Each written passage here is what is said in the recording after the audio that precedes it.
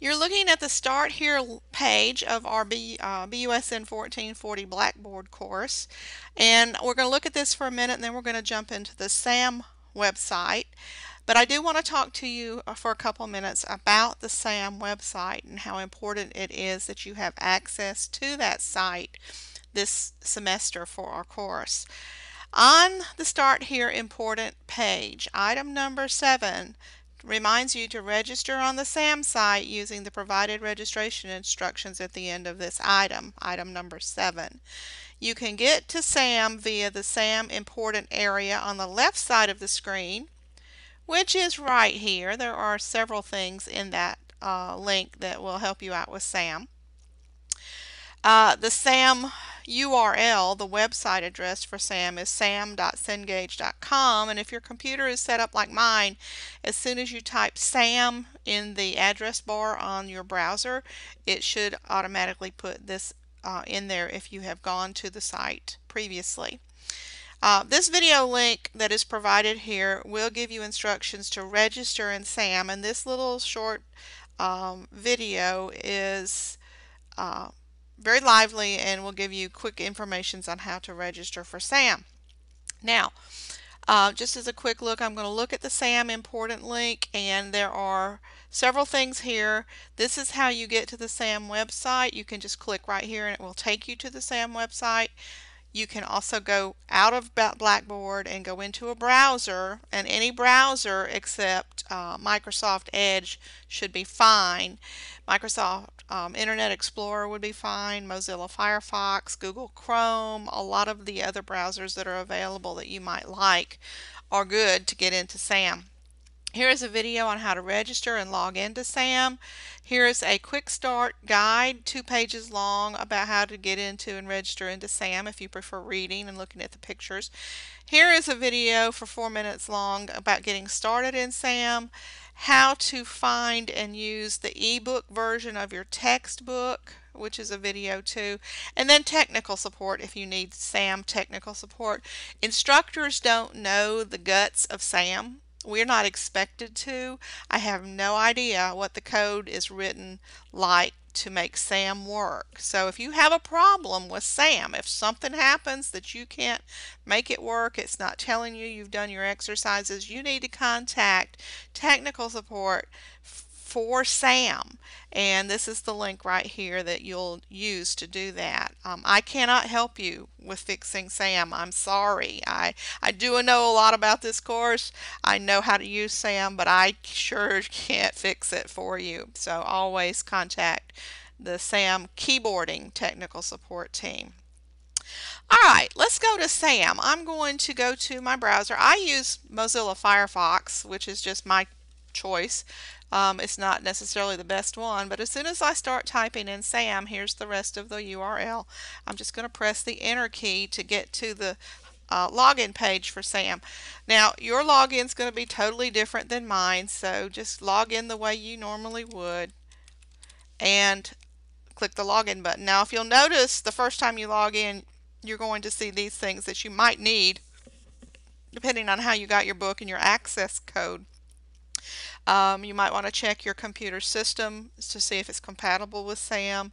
If you're a totally new user, you'll start here so you can register in it by typing in your, I think it's a 16-digit key code. But I've already done all that, so I'm just going to click log in.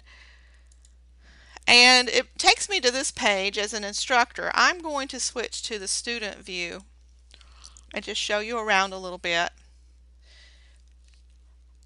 To the best of my knowledge, this is what your view looks like. Now, there are tabs up here at the top of the screen. There's an activity calendar, which I wish was available, but at this time it is not. Hopefully in the future it will be, but if you click on it, it will tell you that keyboard is not available in this calendar. The activity list, these are the lessons that you are required to do in SAM, and they're listed over here. The little black triangles indicate that they will expand, open up and expand to show you a name of an exercise or a group of exercises. So I click on lesson 1. This is a review lesson. It reviews the home row, the space bar, the enter key, and the I key. Most of all the lessons that you're required to do in the first week of the semester are review lessons. You are not required to do the first 25 lessons in the book. They are what are taught in BUSN 1100. But for those of you who did not take that course, you need to know what was taught in BUSN 1100 because you are going to use all of that information in our course BUSN 1440. So I always start my courses in 1440 the first week with a review of BUSN 1100 information.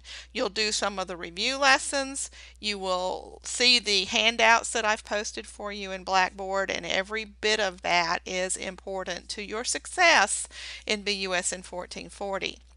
Now, up above Lesson 1, the skill analysis timed writing, this is the first timed writing of the semester. Everybody's required to do it. It's 3 minutes long.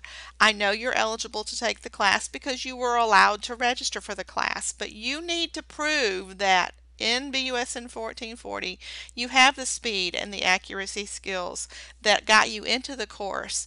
And every single timed writing that you get a grade on in BUSN 1440 has to meet those state of Georgia standards of at least 25 words a minute in speed and no more errors than there are minutes in the timed writing. So on a 3-minute timed writing, you are allowed to have 3 errors, but anything after 3 errors is a 0. Any speed less than 25 words a minute is a 0.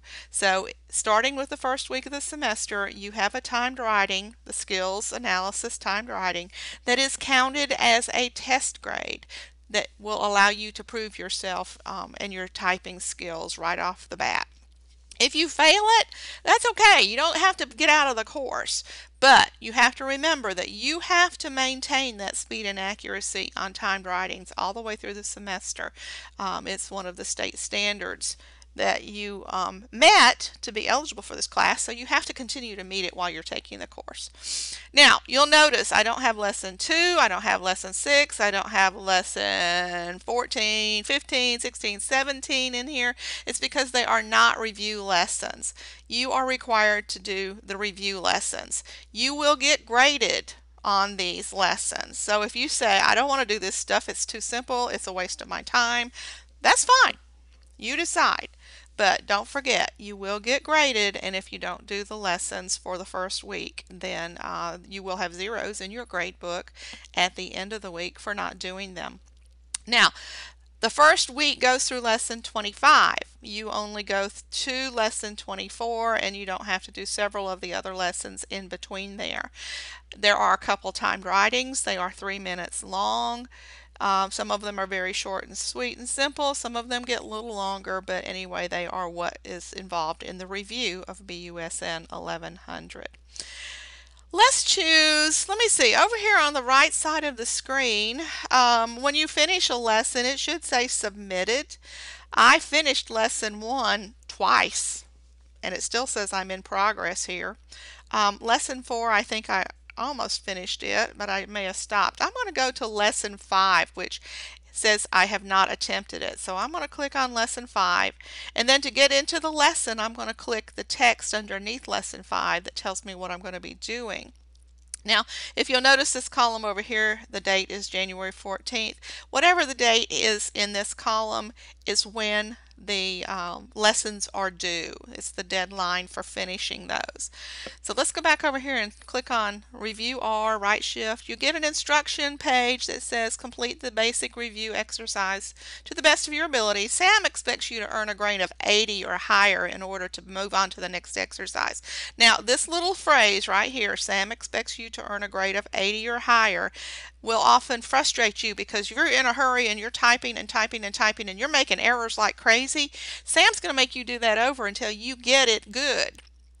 Now, the philosophy behind that is you can type as fast as the wind, but if your typing is full of mistakes, nobody's impressed. You need to be accurate. And if you'll remember in the syllabus, the goal of BUSN 1440 is mailable documents, and mailable means error-free. So if you're typing 50 or 60, even 40 words a minute, but you're making a lot of errors, make yourself slow down. Make yourself slow down and focus on fewer errors, because the fewer errors you make, the higher your grade will be. So remember, Sam expects you to earn a grade of 80 or higher on every exercise you do, and if you don't, it's going to make you go back and do it over and over and over again until you get it do get it well. So do it well the first time and not have to do it over and over and over again. It goes on to say read each instruction completely before attempting a task. Make sure you know what's going on before you start. Some tasks contain multiple steps. Once you've completed everything, click the submit button to submit the entire assignment. Alright, I'm going to click start. This is the screen that appears. It will usually have a typing screen on the window. It tells you what the name of the exercise is. Over here is the task list for this lesson. If you click the plus sign, you'll see all of the typing exercise or typing drills that you're going to be doing in this particular lesson. The arrows to the left and right will move you forward to the next one or backwards to the previous one. Also, here is the list of tasks. You are on number 1 right now of 21 different typing tasks in this lesson. This will give you most of the screens will give you the text you're supposed to type. The instructions say key this line at a comfortable pace and tap enter. Tap enter one time. If it wants you to tap enter more than one time, it will tell you. So it says key this line at a comfortable pace and tap enter. Circle, order, record, Frank, Sarah, Tanya, Henri, Candor. Press enter. Alright. Now, key this line at a comfortable pace and tap enter. Circle, order, record, Frank, Sarah, Tanya, Henri, Candor. I've completed the task. My gross words a minute speed was 73 words a minute. Now I can either click on next task, or if you'll notice the N is underlined, I can just hit the N on the keyboard and it moves on to the next one. Here we are, task 2 of 21, and it's the same process all through these typing drills. They're very easy. This is very user friendly. I'm going to open the task list. See, and now there's a check mark because I finished the first one. Let's go down here to the timed writing and click on it. Alright, key exercise 5RD on page 1-16 in your textbook. The timer will start when you begin to type. The text will automatically word wrap. Tap enter to begin a new paragraph. Do not tap enter to start the timed writing. You will just type what you see in the book on page 116. So I'm looking at page 116 in my book, and the timed writing is at the bottom of the page. It starts with Connie. The word Connie is not tabbed over. This paragraph is not indented, so if it's not indented in the book, you don't indent it when you type. So here I am typing, Connie said that her son can cook for her friends at noon. Hit the space bar one time. He is a trained chef and likes to cook for others, period. One space bar. He can locate and choose the food. Space bar. Harold offered to do all of the dishes. I think that is also a nice offer, period. Alright, this is a 3-minute timed writing. I'm going to stop the video and let the